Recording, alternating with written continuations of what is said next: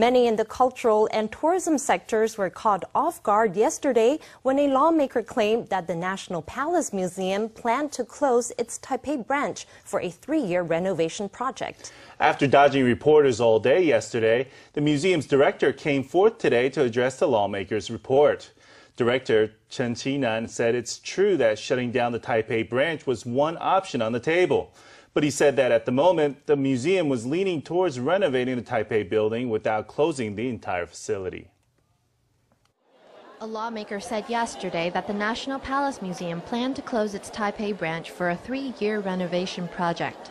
News of the closure shocked Taiwan's culture and tourism sectors, but today, the director of the museum said it probably won't come to pass. According to the original plan for the new National Palace Museum, there is no mention of closing the museum. We are leaning toward not closing the museum while carrying out the expansion and renovation. In 2025, the National Palace Museum will mark its 100th anniversary. Museum officials say they want to build a so-called new National Palace Museum, and moving the Taipei collection down south is only one of the options. The National Palace Museum should be in Taipei. After all, it's a Taipei National Palace Museum. Chiayi is really quite remote.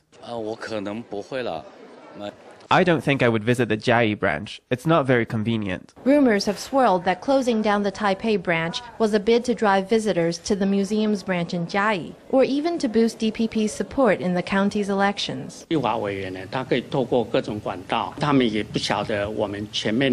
Lawmakers get information from all sorts of channels, but they do not see the big picture of our thinking and planning. They just cherry-pick pieces of information and use it during interpellation. Chen made a point to say that multiple proposals were being considered, and that at the moment, the museum was leaning toward not closing down the Taipei branch during its renovation.